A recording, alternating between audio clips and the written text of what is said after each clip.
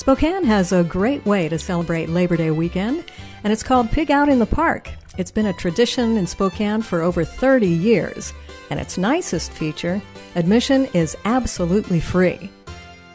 For 6 days, more than 100,000 visitors flock to Riverfront Park to take advantage of the tremendous number of food vendors, a number that grows every year. You can count on at least 250 different menu items, all reasonably priced.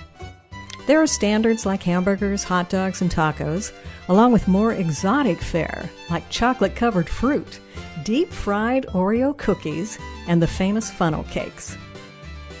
Riverfront Park is a beautiful setting for the event, with many quiet spots where you can have a picnic and enjoy your food choices. And there are lots of fun attractions for the kids. The Walk on Top of It fountain provides some cooling off on a hot day. The carousel is always popular, but the mechanical bull might not be such a good idea on a full stomach. Most folks enjoy the free concerts taking place on 3 different stages.